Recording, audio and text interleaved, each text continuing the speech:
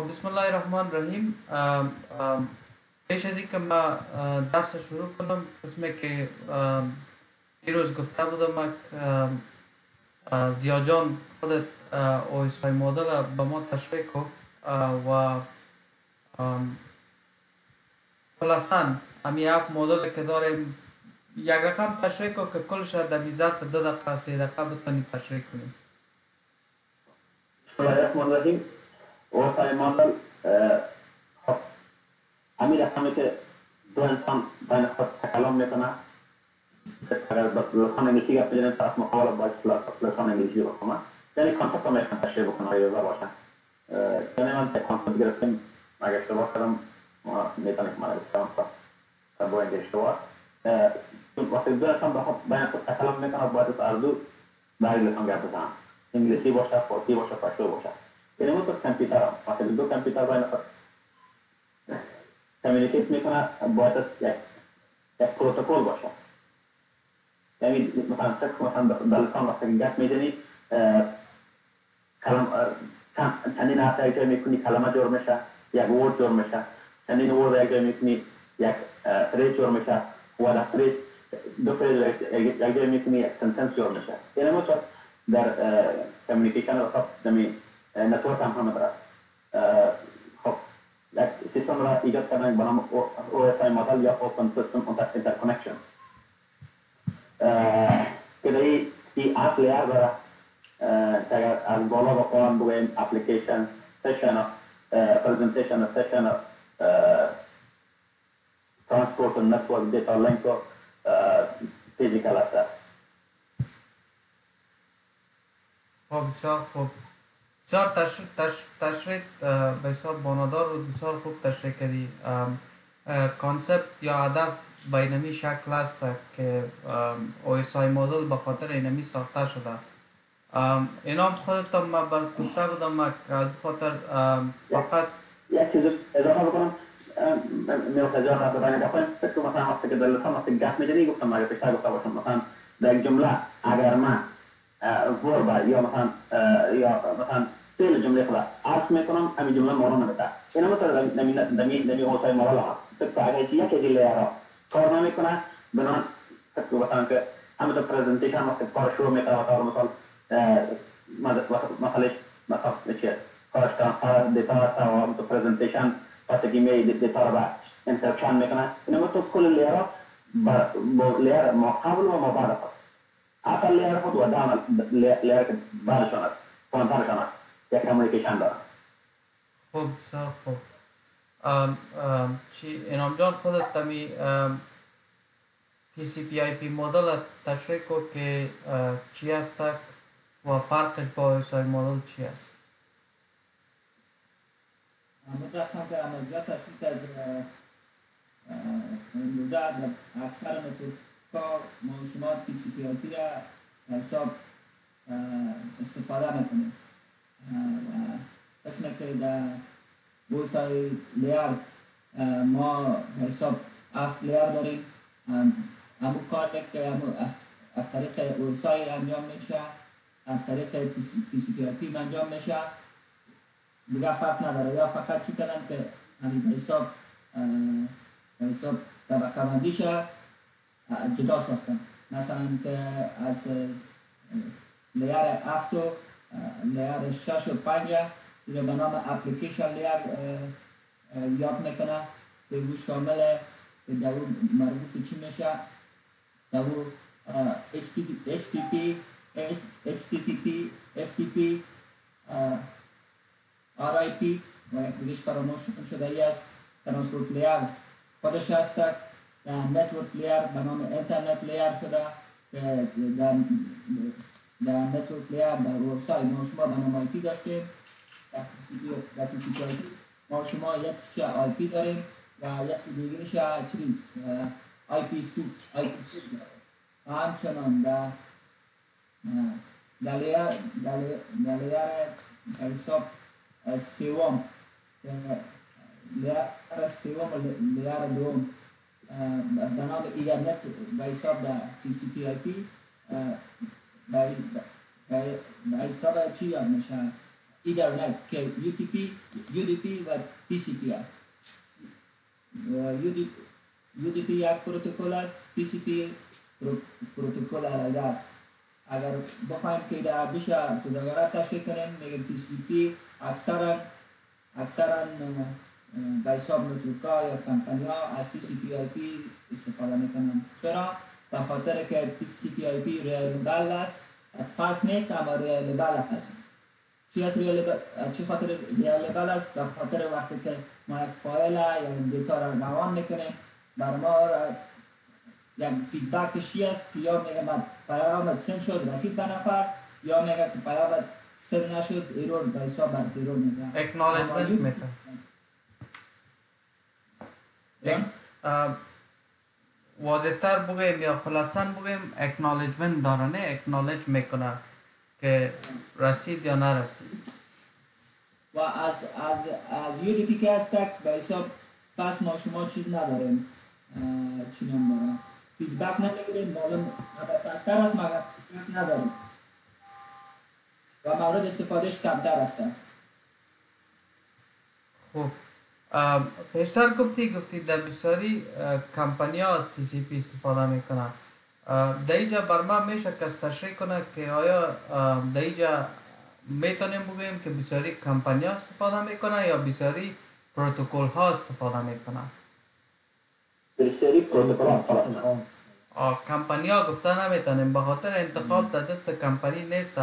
اگر مثلا ایمیل است، ایمیل از SMTP استفاده میکنه که SMTP خودش TCP است.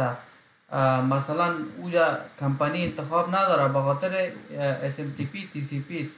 مثلا FTP فایل ترانسفر پروتکل است، SFTP Secure File Transfer Protocol است، HTTPS است. مثلا اینیا کلش کس از TCP استفاده میکنه. پس در اینجا ما شما انتخاب چی را نداریم، انتخاب از این را نداریم که با ما چی کنه، با ما به حساب بگویم که کمپانی ها استفاده میکنن. ببخشید فرجان امی مثلا دیروز ما شما گفتیم که نه که به حساب UDP که هست اکثرا میگفتیم که قابل استفاده نیست.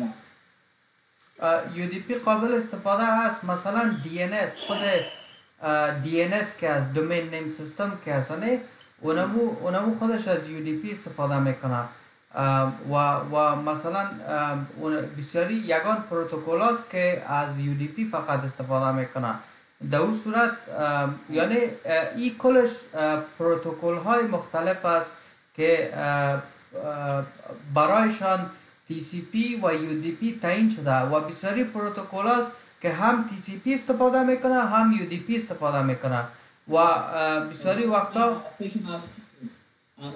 به حساب بود سویچ از پیشم چیزی کم نکات شده بود سویچ بود که گفتیم بعضی سویچ هاست که به حساب انترفیس داره و بعضیشان به حساب توسط به حساب کودینگ یا به حساب کود نویسی او ما از پیشم نکات شده ما از پیشم نشده درست شد حالا فهمیدیم مطلب رو به خاطر او را یاد کردیم.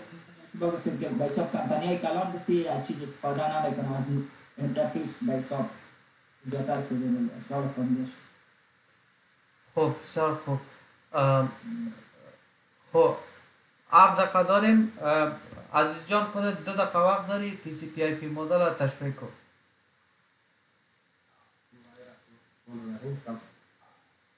بلند گپ زن.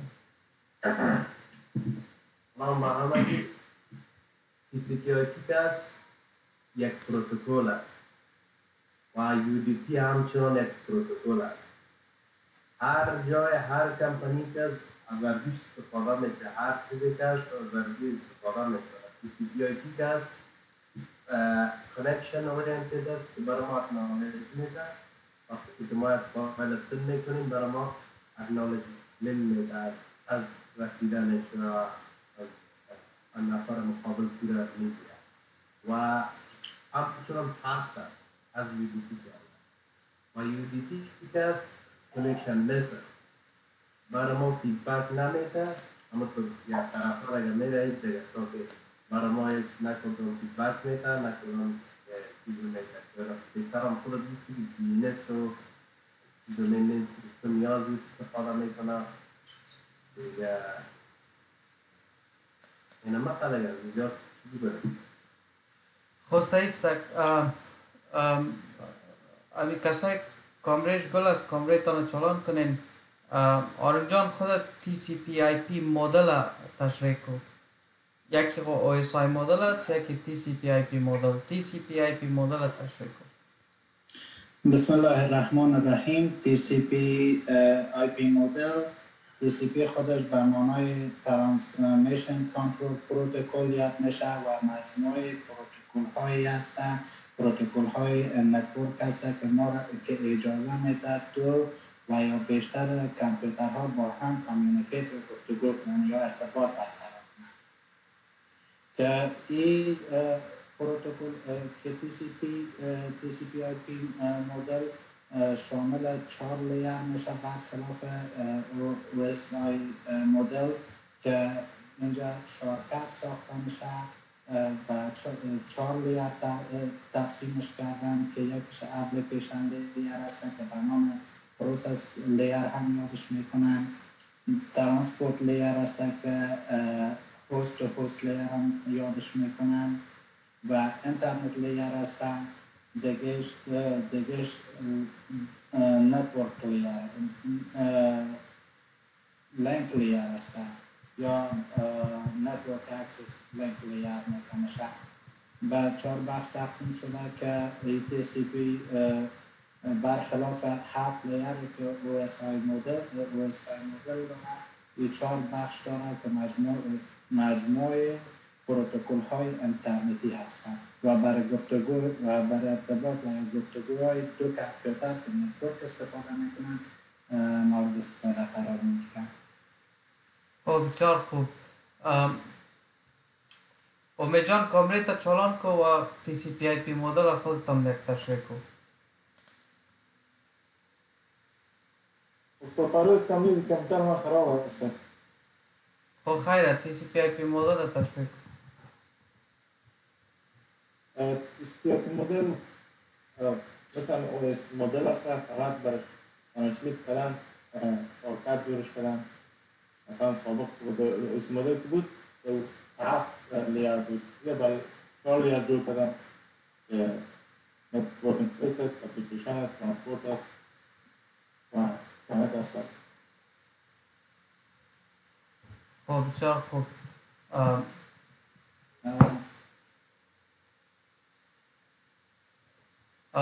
د اپلیکیشن لیر چی تفاوت است و د نتورک اینترفیس لیر چی تفاوت است تفاوتش چی است نظر به OSI مدل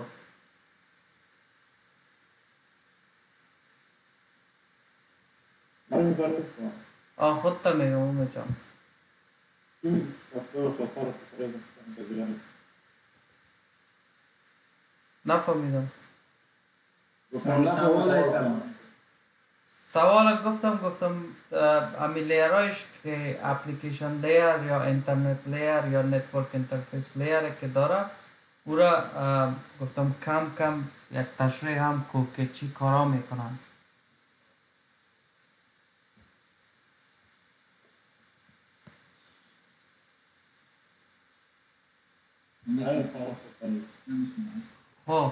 خب خیره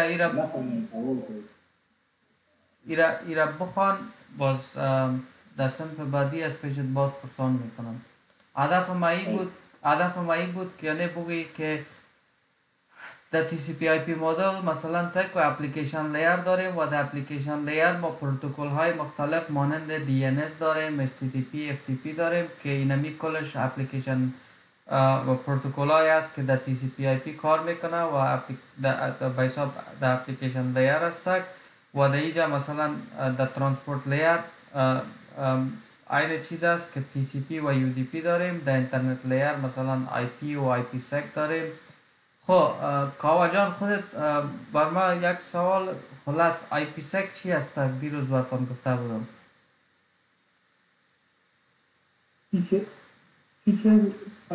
IPsec IPsec تا روی صفحه سایکو IPsec.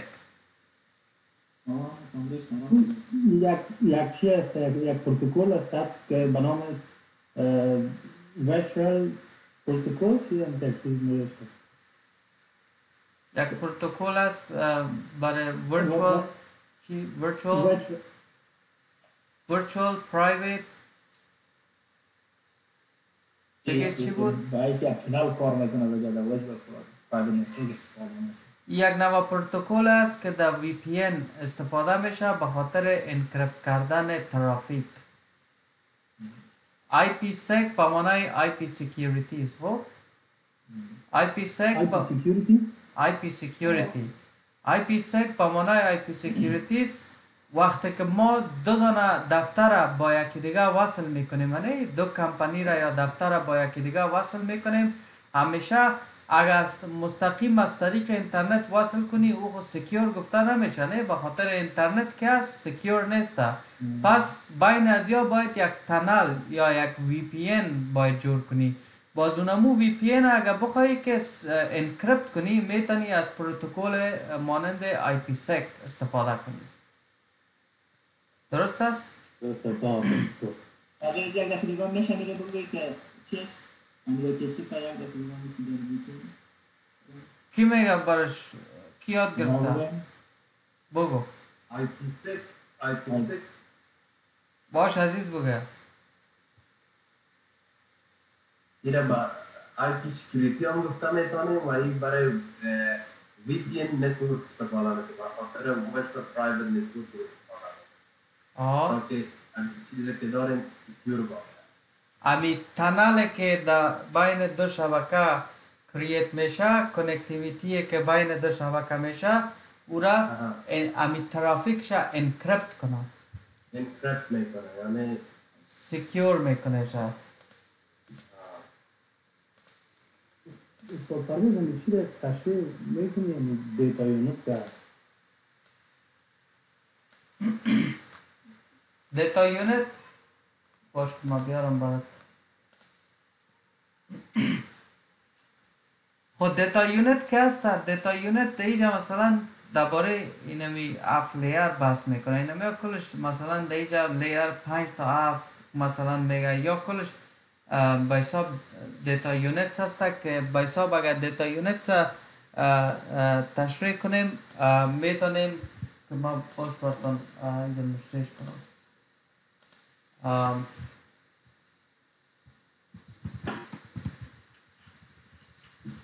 باشه که در نوتپد نشته کنم که صحیح بفهمیم.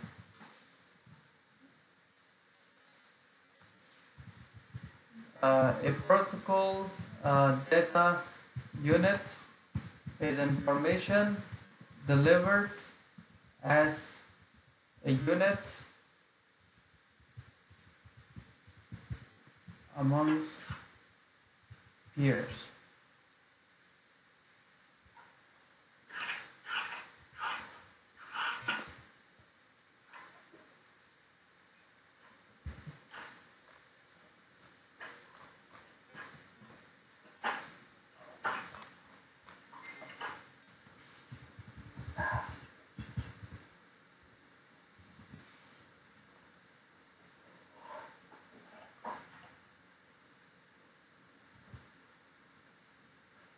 دیتا یونت اگر واضح‌تر بگوییم این را همون گفته میتونیم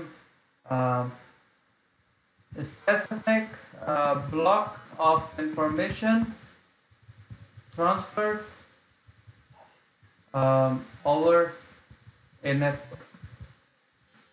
دیتا یونت در گفته میتونیم بگوییم specific block، یعنی بلاک چی میگیم با فارسی ما شما؟ مجموعه میگیم، چی میگیم؟ یک مجموعه مشخص معلوماتی که هست از یک بلاک آف انفورمیشن یا مجموعه معلومات وقتی که ما شما چی میکنیم از طریق نتورک ترانسفر میکنیم اونمو خودش دیتا یونت است. دیتا یونت گفته میتونیم.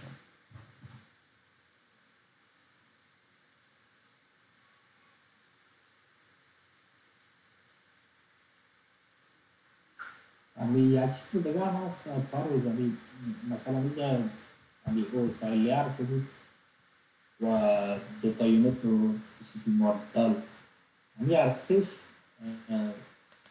این کانسپت هست معلوم سه طریقه تبدیل میشه. اگر گفته بکنیم مثلا اگر او اس آی مدل سر سیستم فیزیکی نتورک تطبیق میکنی، این مثلا در بر میگیره از قبیل دیوایس و کانسپت و همون مفکوری که استفاده میشه از فرمت مثلا اولین پکیج دیتا که یا ورد میباشه یا پی دی اف فایلی که از طریق دیوایس، سویچ، کامپیوتر، اینترنت و با مرحله آخری میرسه فراموش. این یک بخش میشه و اگر امی او اس آی که بیاری به دیتا یونیت که از قبیل مثلا فرمت دیتایی را ما شما تشریح کنیم، مثلا از لیر 5 به سیشن و پرزنتیشن و اپلیکیشن است، یا همین بین دیتا میه که یا خودش به ذات خود در کامپیوتری را ما شما دیتا میدیم، یعنی موادی است که ما شما در کامپیوتری را اینطوری میکنیم چه از قبیل فرمت، چه از قبیل پرزنتیشن باشه که یعنی به چی فرماتی رو پرزنتیشن می‌نویسید، یا ورق مثلا قلم آبی، قلم سرخ، خط انگلیسی، خط فارسی، هر چی که را تطبیق می‌کنید رو پرزنتیشن می‌کنید، چه خطی پرزنت می‌کنید و اپلیکیشن مثلا مثلا سافت ویر استفاده کنید، ورد پی دی اف مثلا a bunch of application هاست که مثلا مردم از استفاده کنند، مثلا پاورچ و تعمیر سیستمی که در دیتایی داری به این معناست که یعنی به ذات خود همین هفت لیر پس دوباره یا دیتاست. اینجا مثلا بخش از این باز توضیح میشه، مثلا ترانسپورت از این میاد در اوور تی سی پی آی پی میاد که این به حساب بانچ آف پروتکل هاست که این استانداردایز پروتکل های قبول شدگی بالای اینترنت است، یعنی چیزی است که استاندارد است، قبول شدگی است و این همی یگانه راه کمیونیکیشن بین نتورک میباشه یا چی آی پی چی اینترنت باشه و چی نتورک سمپل باشه از تی سی پی آی پی استفاده میکنه، یعنی پروتکل های استانداردهای قبول شدگی نسبت جهان نسبت هر چی که بگیم نسبت نتورک میباشه و مثلا چیز لیر تفریش که مثلا پاکیج میباشه یا هم بذات خود مثلا دیتاست پاکیج میکنیم مثلا هر چیزی که هست انکرپت میکنیم دیتایی که یا جور میکنیم یا مورد همه و لیر دویش که هست مثلا سلس یا فرمز یا چاکچاکات یا دیزاین یاد که میکنی و هم میکنیم که فرمز، سلس هر چیزی که میگیم یا هم خود دیتاست مثلا و لیر اولش که هست دیجیتال است که مثلا شما میکنیم که وسایل الکترونیکی غیر از صفر و یک دیگه چیزی رو نمیشناسه، یعنی صفر آف است یک آن است، یعنی هر دیجیتی که در کیبورد شما انتر میکنید او به معنی از کامپیوتر رو به نام آن و آف میشناسه، نه دیگه کدام چیزی زبان را که انتر میکنید این زبان کامپیوتر نمیشناسه، صرف آن و آف میشناسه و بس خلاص. و این عین لیر که اگه بیاری به تی سی پی آی پی تطبیق کنید، مثلا تی سی پی آی پی یک bunch of communication protocol است که اصلا مثلا ما شما 100 پروتکل داریم، مثلا FTP است، SMTP است، SNMP است، POP3 است، یا کل پروتکل است که استاندارد قبول شده است از طریق از اینمی کمیونیکیشن برقرار میشه و اپلیکیشن هم مثلا در چیز که آوردن در TCP/IP مثلا داره مختصر ساخته سه لیر نتورک یا OSI مدل مرج کرده، یعنی از جای کرده که از FTP، STP، RIP، DNS مثلا SNMP HTTP رو بر وجود آورده و اپلیکیشن دیاری که در OSI مدل موجود است نمیتونیم مثلا این چیز بود، هر اپلیکیشنی که به خاطر کریشن دیتا ما استفاده میکنیم او اپلیکیشن بود، اما اپلیکیشنی که در TCP/IP هست این کلش ربط میگیره به چیز اینترنت پروتکل، با پروتکل ها مثلا سرکار میگن، با پروتکل ها بازی میکنیم، مثلا سرکار ما پروتکل هست از طریق از این مثلا جانب مقابل کمیونیکیشن میکنیم و ترانسپورت لیر هم مثلا دو پروتکل مشخص است که پس هر کسی مثلا میخواهد سرکنبایل خود از استفاده میکنه، TCP باشه سی UDP باشه و ترانسپورت لیری که در چیز ما شما داشتیم در OSI مدل او به حساب قلب او چیز بود، OSI مدل یا OSI لیر که او از طریق از این پورتا بود، دو هم پورتا استفاده میکنه و اینجا پورتا استفاده شده به پروتکل ها و هر پروتکل که میشه از گفتیم مثلا پورت استفاده میکنه، پورت مشخص و دیگه اسمه اینترنل لیر است. اینترنل لیر مثلا پس سکیور استفاده میکنه، پس سکیور استفاده میکنه، مثلا آی پی کامن کسی که آیپی سیکیوریتی استفاده میکنه مثلا ای سیکیور است و عام‌تر است و مثل این همی است که شما دو بیلدینگ یا دو بلاک با یک تونل مشخص بسیار مخفی مثلا ارتباط میتی به این معنی است و دیگر نتورک انترفیس لیرش هم اینترنت است و VPN است که است مثلا این کانکشن فیزیکالی که به او استفاده میشه این هم است. آفرین. خب فهمیدن یا چه سوال داری کاوا نظام؟ خیلی کنیم تعریف شده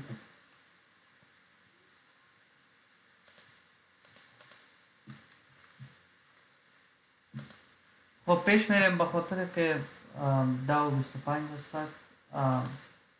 درس امروزی ما شما هم مهم است هم دلچسپ است.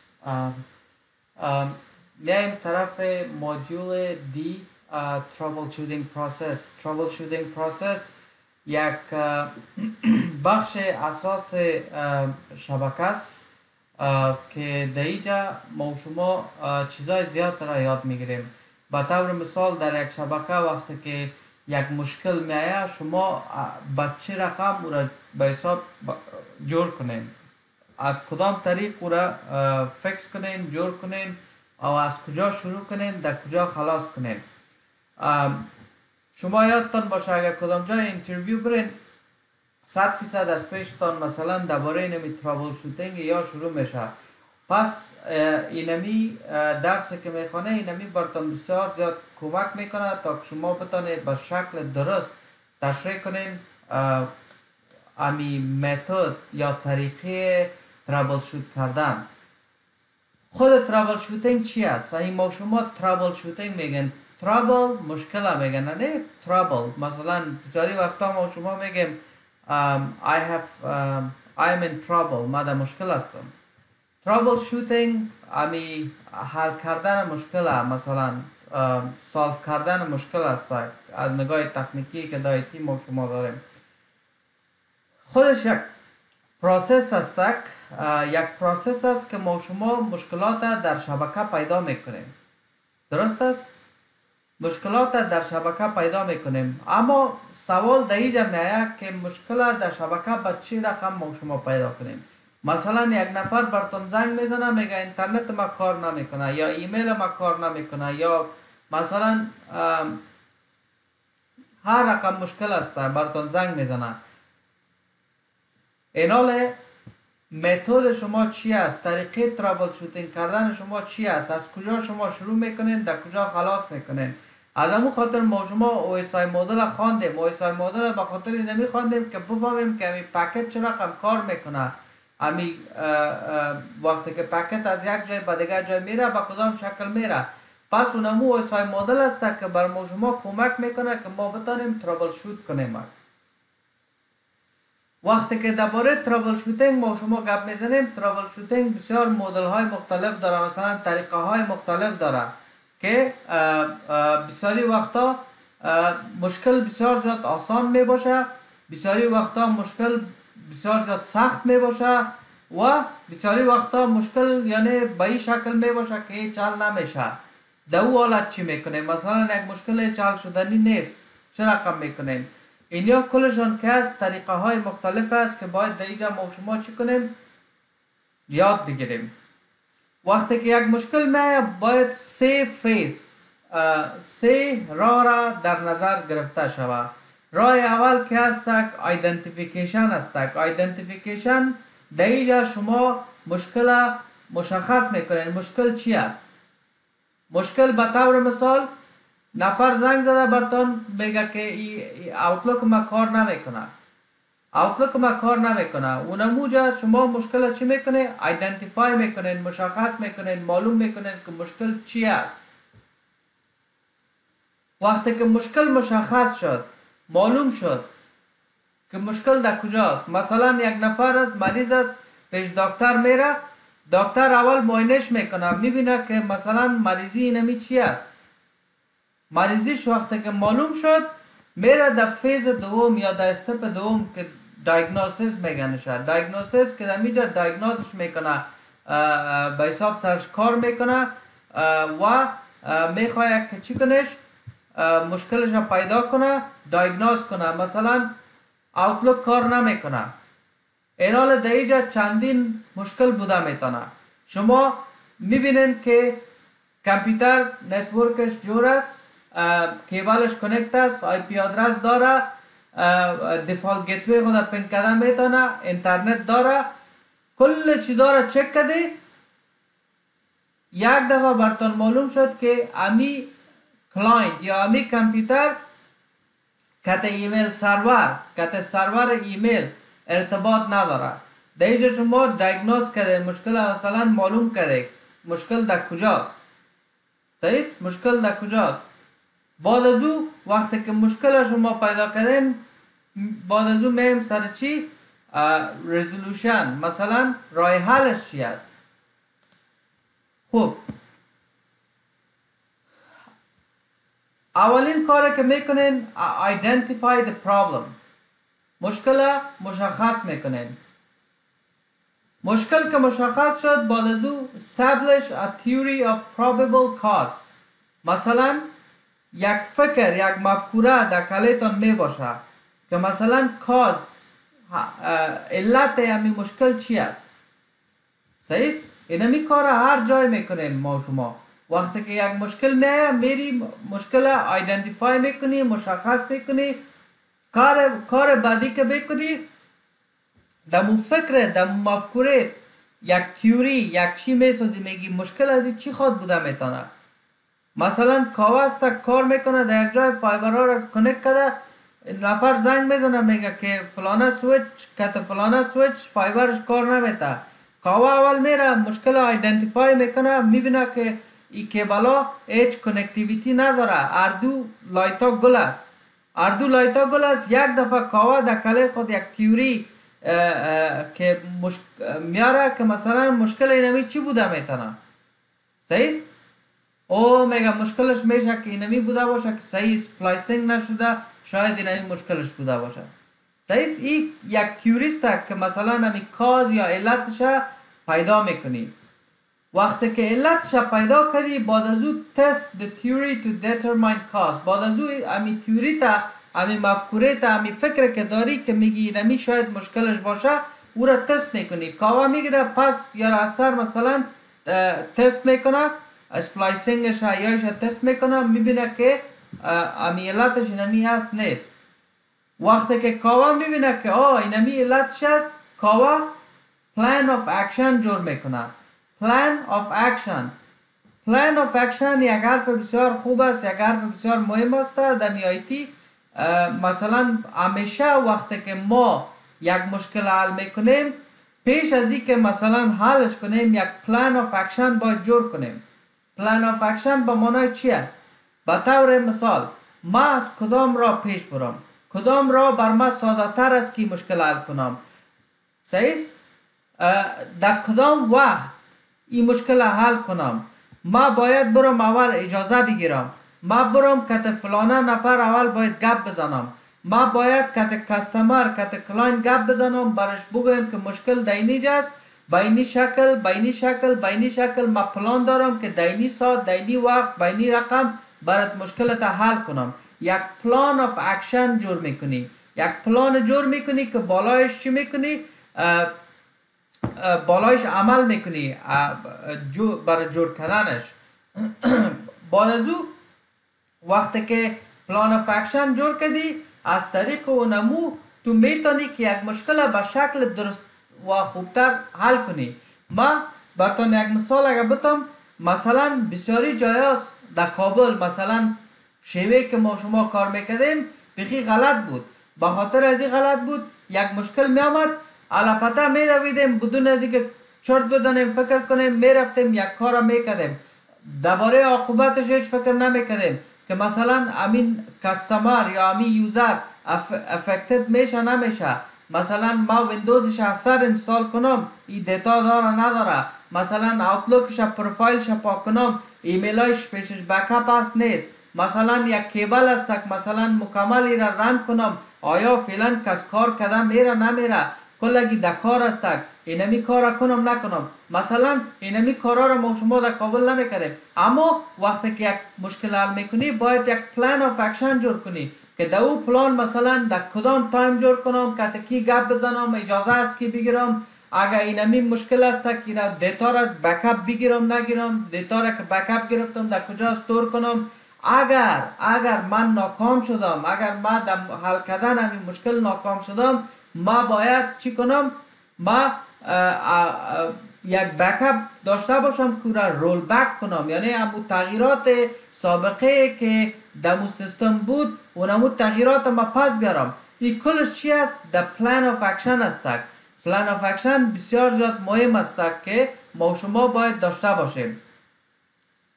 وقتی که پلان آف اکشن جور کردی، پلان جور شد، بعد از او چی است؟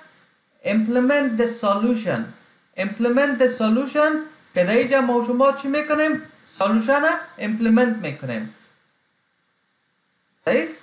سالوشن implement میکنیم. امی مشکل که ما شما مثلا راه حلش پیدا کردیم، پلان جور کردیم، او را اینال implement میکنیم، چون ما یک پلان خوب بر خود جور کردیم. همیشه باید یک پلان داشته باشیم و برای مشکلات اساسی، مشکلاتی که بسیار زیاد حساس می باشه، بر از ما باید 100% ما شما پلان آف اکشن داشته باشیم.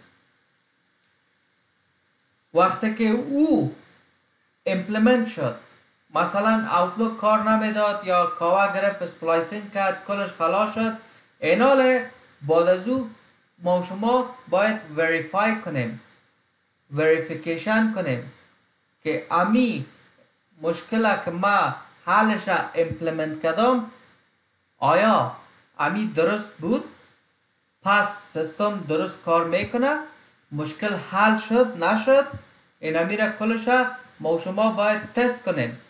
اگر اوتلوک است مثلا ببینیم که اکسچنج کنکتد نشان بده، مثلا اوتلوک کلوز کو، پاسورد کو، باز ببینی که مشکل نباشه، مکمل چندین دفعه تست کو. اگر اسپلایسینگ کردی مثلا چندین تست هایی که در فایبر میشه باید بکنی مکمل، یعنی خود از 100% چی بسازی که کار ما نظر به پلانم پیش رفتم، امپلمنت کردم، وریفای کردم و بعد از او یک چیزی که شما را همیشه کامیاب می داشته باشه، یادتان باشه که اگر میخواین کامیاب باشین همیشه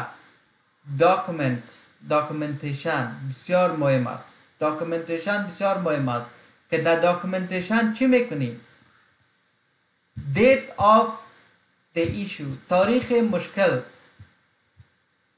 مشکل در کجا بود، در کدام کامپیوتر بود، همراه با کدام یوزر بود، در کدام تاریخ بود، چی ارور میداد، ما پلان آف اکشنم چی بود و چی کردم که مشکل ما حل کردم، کدام استپا را پیش بردم که ما ایره حل کردم.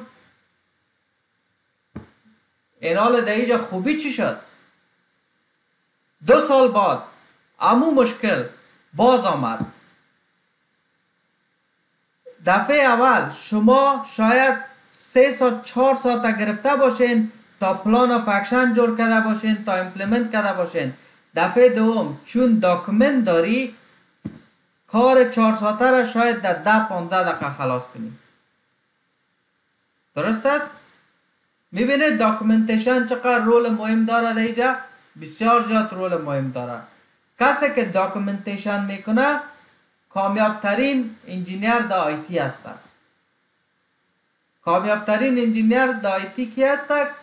کسی که داکومنتیشن داره، هر مشکل داکومنت میکنه، دایگرام هایی که داره، نتورکی که داره، کلش داکومنتیشن میکنه و اونمو چی است؟ اونمو کامیاب ترین انجینیر است. کامیاب ترین کس اونمو است.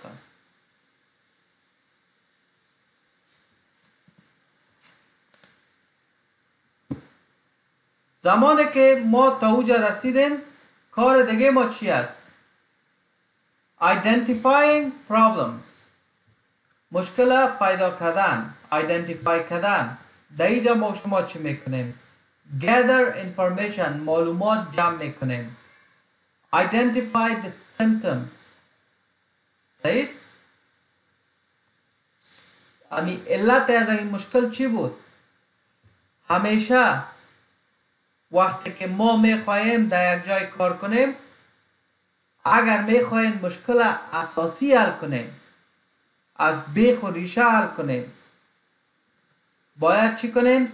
معلومات جمع کنیم، علتش پیدا کنیم. به خاطر که در آیتی بسیاری وقتا یک مشکل که میایه حل میشه، پس همون مشکل باز میایه، همون مشکل پس باز میایه. به خاطر چی میایه؟ که دفعه اول صحیح ما شما او را جور نکردیم. مثلا یگان وقت میگیری یعنی دو سه چوبه میگیری، کتش تکر تاو میتی و لقاق میره ابقا میشه که استاد میشه، اینقا که چی شوه پس و مفته. صحیح؟ مشکلات هم که حل میکنی، اگر روت کازش پیدا نکنی، امی علت اساسیش پیدا نکنی و علت اساسیش پیدا کرده مشکل حل نکنی، چی میشه دیجا؟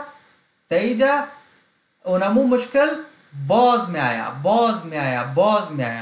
از او خاطر باید identify the symptoms، علتش پیدا کو که در کجاست. question users، از یوزرها پرسان کو مثلا این مشکل چی وقت آمد؟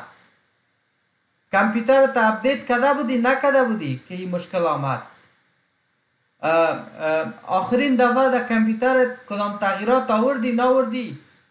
مثلا اینمی سوالات مختلف هست که میتونی از یوزر پرسان کنی تا که علت اساسی را پیدا کنی. duplicate the problem if possible. بسیاری وقتا ما شما چی میکنیم؟ به خاطر که بالای کامپیوتر یک یوزر یا بالای یک سرور که در پرودکشن است، لایو است، کلگی از استفاده کرده میره، تا که یعنی مشکلات بالای از اون نبیاریم، میریم یک کاپی یک سرور را جور میکنیم، امو مشکل را میگیریم در تست انوایرمنت، در انوایرمنت که تست میکنی دوپلیکیت میکنیم، این مشکل را دوپلیکیت میکنیم تا که دلجم سرش کار کنیم، اگر خرابش کردیم هر مشکل که آمد حل کنیم.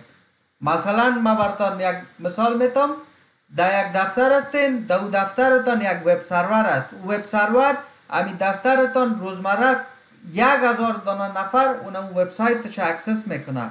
شما به نظرتان این کار درست است که بالای یک سرور که 1000 نفر روز کار میکنه اکسس میکنه شما بگیرین یک تغییرات بیارین؟ نه خیر نه. راه حلش چی است؟ اگر مشکل داره میتونی که همون مشکلش رو دوپلیکیت کنی، بری در یک تست انوایرمنت جور کنی و همون مشکلش رو در اوجا کار کنی، سرش حل کنی و بعد از او پس بیایی در لایو انوایرمنت یک تایم بعد از وقت اسکیجول کنی و بکاپ بگیری، یک پلان آف اکشن جور کنی و بعد از او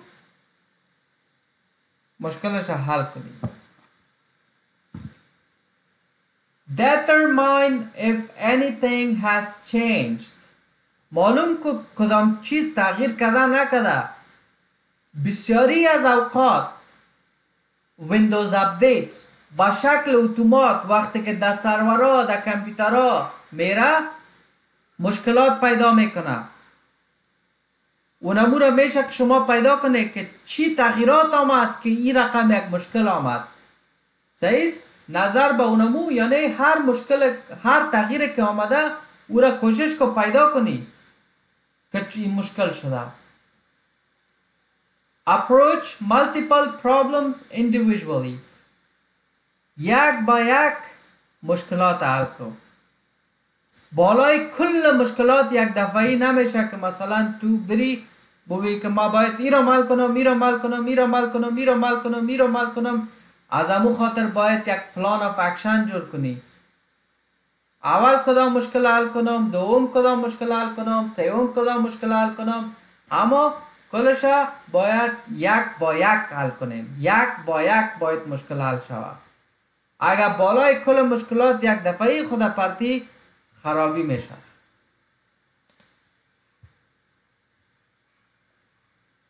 establishing probable cause. صحیح است؟ در اینجا ما شما معلوم میکنیم که علتش چی بوده میتونه، پیدا میکنیم که علتش چی بوده میتونه. question the obvious. obvious به فارسی چی میگیم؟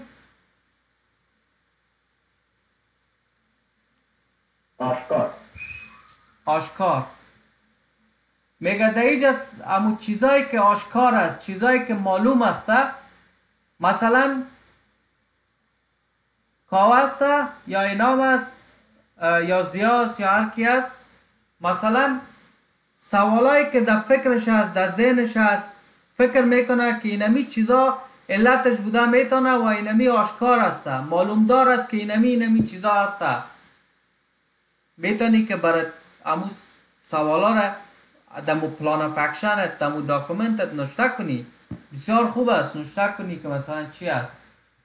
consider multiple approaches. هر کس از خود یک طریقه حل کردن مشکل داره. approach مثلا یک مشکل بررسی میکنه یا حل میکنه. بسیاری وقتا top to down است، بسیاری وقتا bottom to up است. مثلا مشکل وقتی که حل میکنی از بالا میای پایین، بسیاری وقت از پایین میری بالا. مثلا میگی اول اینی را بکنم، اول باید ای را مشکلش حل کنم، باید ای را سرش کار کنم، بازی را. بسیاری وقتا از زیر شروع میکنی، مثلا میگی اول ای کار را میکنم. بسیاری وقتا مثلا 5 4 3 2 1 علتا را پیدا میکنی، باز میای میگی 5 4 3 2 1. بسیاری وقتا میگی 1 2 3 4 5. صحیح؟ نظر به چی است؟ نظر به ازی است که تو نظر به مشکل است. نظر به مشکل است که مشکل با کدام شکل خوبتر حل میشه. ما از کجا شروع کنم؟ ما بسیاری وقتا میگن مثلا troubleshooting rule is to start from the easiest one. صحیح؟ مثلا بسیاری وقتا بسیاری کسا که از troubleshooting که میکنه از آسانترین شروع میکنه، مثلا از آسانترین شروع میکنه اما تا پیش میره. اما بازم بسیاری وقتا دیپند میکنه که مشکل در چی است و با کدام شکل باید حل شود. follow the path, spot the differences, move the problem. مثلا چندین راه های مختلف است approach که ما شما به او رسیدگی میکنیم و چیز مهم که است وی است keep track of what you have tried already. یک داکومنت از امو خاطر گفتم باید داشته باشی که کلش باید ترک کنی که کدام کارا را آلردی کردی. مثلا اگر اوتلوک است مشکل داره، میری میبینی که آی پی آدرس یاش بخی صحیح است. اگر تو را داکومنت کنی دفعه دیگه باز نمیری او را ترای نمی کنی، به خاطر که تو دیجا داکومنتیشن داری که کدام سالوشن ها را آلردی اپلای کردی. صحیح است؟ از او خاطر باید یک داکومنت داشته باشی. صحیح است؟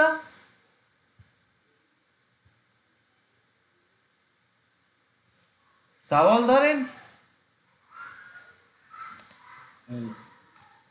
نخیر. خب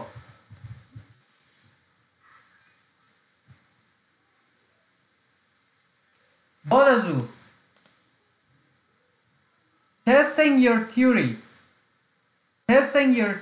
در اینجا ما شما همی تیوری یا کانسپت یا همی فکر که در کلمه داریم یا طریقه که مثلا پیش میریم حل میکنیم او را تست کردن، مثلا راه های مختلف را که در نظر گرفتیم.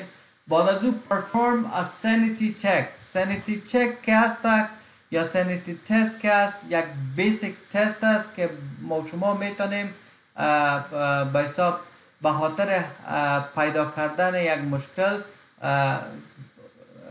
یعنی یک مشکل بتانیم evaluate کنیم، بررسی کنیم quickly، تیزتر و آسانتر.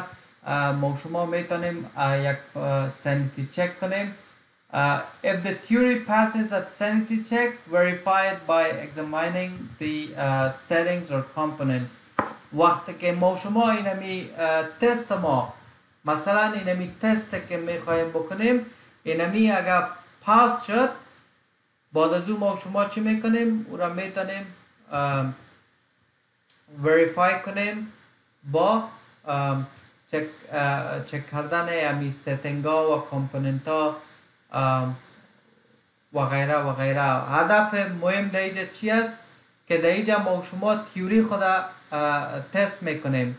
تیوری خود تست میکنیم. امی مشکلاتی که مثلا داریم، یک مفکوره که در کله خود جور کردیم که مثلا بینی شکل مشکل حل میکنیم، اونموجا ما شما یک تستش میکنیم. وقتی که تست شد، پاس شد، اونمو را وریفای میکنیم که امی کار کنه، امو تیوری ما یا امو مفکوره ما که برایش ما شما جور کردیم. خب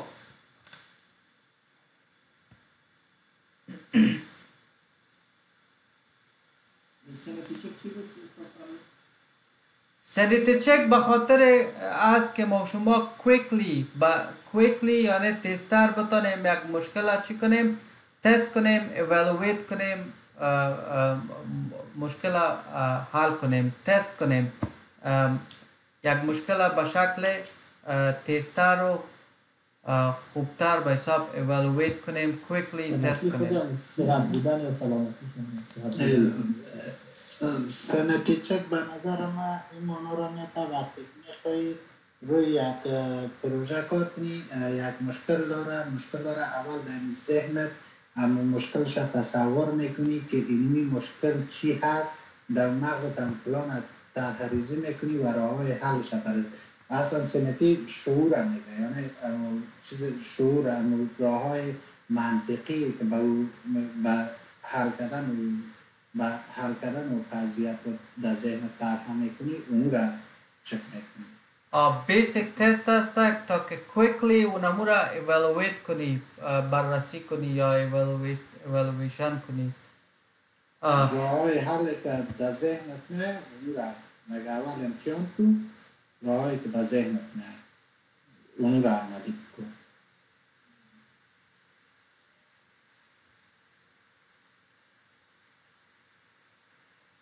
خب باشین که من این را سعی کنم چه کاغذ دیگه. اینی مانده ای باشه بر سوا، اما پیش از که ما بس کنیم در اینجا ما میخوایم که براتون یک چیز مهم بگویم.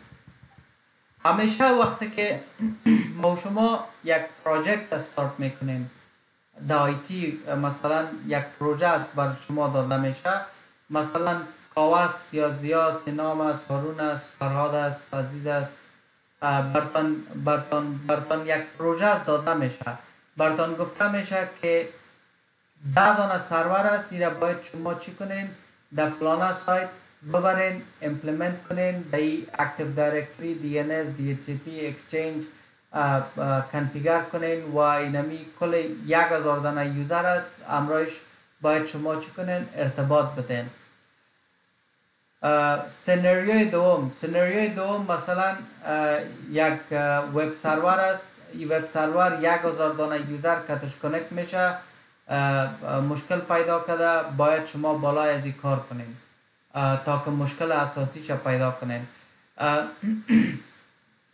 همیشه اگر میخواین موفق باشین اینی قانون را پیش ببرین. PPDIOO میگن این خب PPDIOO. اگر میخواین که همیشه یک کسی باشین که موفق باشین از این پیش ببرین. P اول با معنای prepare است. پروژه را شروع میکنی، ترابل شوت میکنی، یک کار میکنی، قانون زندگی است، هر رقم کار است مثلا میکنی. prepare اولین استپ که هست پریپریشن است. در پریپریشن مثلا خود آماده میسازی برای امپلمنتیشن اونمو سرورا. صحیح؟ مثلا در اینجا تو پریپیر میکنی، خود معلومات جمع میکنی. مثلا چند تا سرور داری؟ 10 دانه سرور دارم. کدام سایت است؟ سایت ساکرامنتوس. در کدام تاریخ؟ مثلا تاریخش کدام تاریخ است؟ تاریخ 5 تا 10 که باید انستال شوه. چند دانه یوزر است؟ 1000 دانه یوزر است. در اینجا پریپیر کردی، خدا معلومات جمع کردی، معلومات های مختلف گرفتی جمع کردی. اولین استپ همیشه معلومات جمع کردن است. gathering of information است. پی دوم به معنای چی است؟ پلان. وقتی که معلومات جمع شد، اینال تو دیجا کار دوم که است چی است؟ پلانینگ است. که در پلانینگ مثلا تو میگی 10 دانه سرور ما چی میکنم؟ 10 دانه سرور ما مثلا در یکیش اکتیو دایرکتری انستال میکنم، در دیگهش مثلا دی ان اس انستال میکنم، در دیگهش مثلا دی اچ سی پی انستال میکنم. نامایشان مثلا تی وای آی دی سی 1 میمونم و مثلا آی پی آدرس شنا مثلا به این شکل این چیز میمونم و غیره و غیره. صحیح؟ یک پلانینگ کردی، پیش خود یک پلان کردی. وقتی که پلان کردی، استپ بعدی چی است؟ استپ بعدی دیزاین کردن است. صحیح؟ استپ بعدی چی است؟ دیزاین است. که اینا میره مثلا یک نتورک دایگرام جور کردی. نتورک دایگرام جور کردی، کنکتیویتی از ایرا مثلا مشخص کردی که کدام سویچ در کدام سویچ، کدام سرور در کدام سرور و آی پی آدرس هایش چی می باشه و با کدام شکل ما باید ارتباط اینامیا را برقرار کنم. یک دیزاینینگ میکنی، مثلا دیزاینت میکنی. وقتی که دیزاینت هم خلاص شد، میایی طرف آی امپلیمنت میکنی. امپلیمنت با معنی چی است؟ اونمو را امپلیمنت میکنی یعنی انستال میکنی. انستال and configure.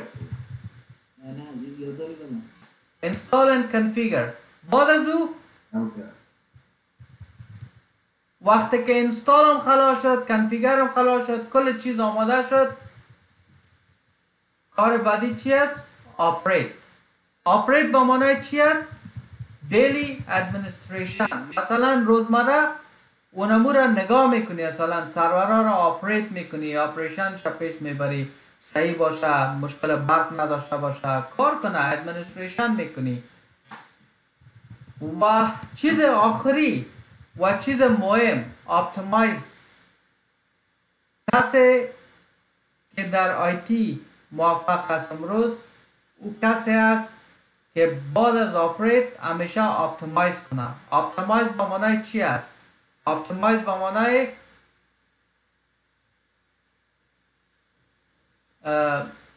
بهتر ساختن. بهتر ساختن یک سیستم. صحیح؟ بهتر ساختن یک سیستم.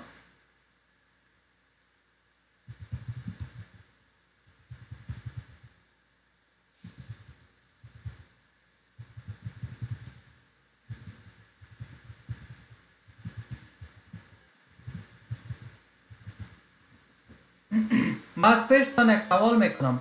به نظرتون امی کار خوب است که یک سرور انستال کنی و همه تو پشت شیلا کنی بانیشه؟ نیست کنی؟ روزمره باید مینتینش کنی، باید چکش کنی، پرفورمنس چک کنی و وقتی که میبینی که میتونی کدام تغییرات درش بیاری که بهتر بسازی، او را به نام اپتیمایز میگن. وقتی که یک شبکه را جور میکنی، چیز اساسی و چیز مهم در اوجا میآید که تو بتانی که یک شبکه را اپتیمایز کنی، بهتر و بهتر و بهتر و بهتر بسازی، اساسش خوبتر و خوبتر و خوبتر بسازی. اونموج است که تو میتونی که یک شبکه کامیاب داشته باشی، یک شبکه خوب داشته باشی. در افغانستان مثلا بسیاری وقتا یک سویچ بود داده میشد که اینی سویچ بگی ببر 10 دانه سویچ از ببر انستال کو. در اوجا فقط چی میشد؟ سویچ ها گرفته میشد کنفکتیو آی پی اینترفیس مثلا فلان فلان فلان فلان کنفیگر دم ببر انستال کو. صحیح است؟ اما طریقه اصلی کار کردن چی است که یک دانه سرور هم داشته باشی. باید اول پرپیر کنی، پلان کنی، دیزاین کنی، امپلیمنت کنی، آپریت کنی، اپتیمایز کنی. یک شبکه را باید به اینی شکل پیش ببری. اگر ترابل شوتینگ هم میکنی باید پیش از این که یک مشکل در شبکه حل کنی باید آمادگی بگیری، باز پلان بگیری، باز میتونی دیزاین هم کنی که با کدام شکل میتونم میره حل کنم، کنکتیویتی فعلانش با کدام شکل است، دیزاین فعلانش با کدام شکل است.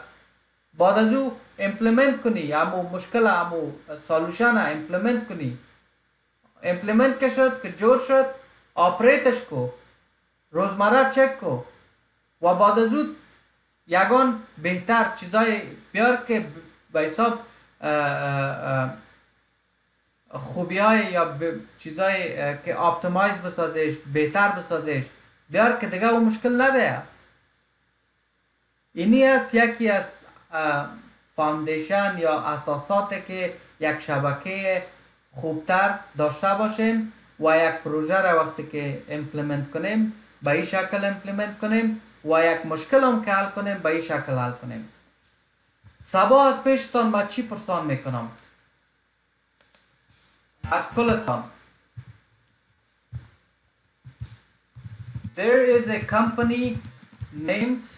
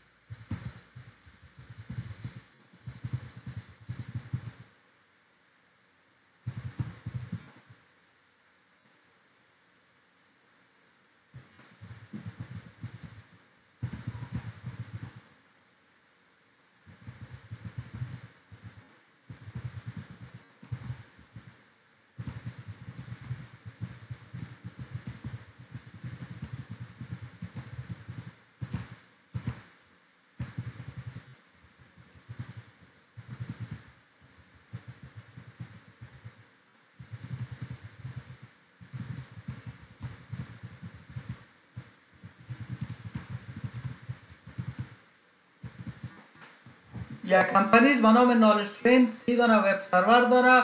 فعلا 2 دانه سایتشان است که از طریق کستمرها قابل استفاده است. یوزرها فعلا از طرف شو مشکل داره که سایت اکسس کردن نمیتونه. خودت یک سرور انجینیر هستی و باید مشکل پیدا کنی که از طرف شو یا امی سایت ها را چرا اکسس کردن نمیتونن. امی اپروچ تو با کدام شکل است که از کجا شروع میکنی و در کجا خلاص میکنی. ما فقط میخوایم که درسایی که امروز خواندیم نظر به اونمو باید کلتان یک چیزک جور کنین که از طریق اونمو مثلا به ما بگوین که ما اول از اینجا شروع میکنم با اینی شکل معلومات جمع میکنم، این تو پلان جور میکنم، باز با اینی شکل اینجا چک میکنم، اونجا چک میکنم و با اینی شکل داخل مشکل حل میکنم و اینی کارا را میکنم و به خاطر که در آینده مشکلات نبیاید اینی کارا را میکنم. اینی کارخانگی تان است.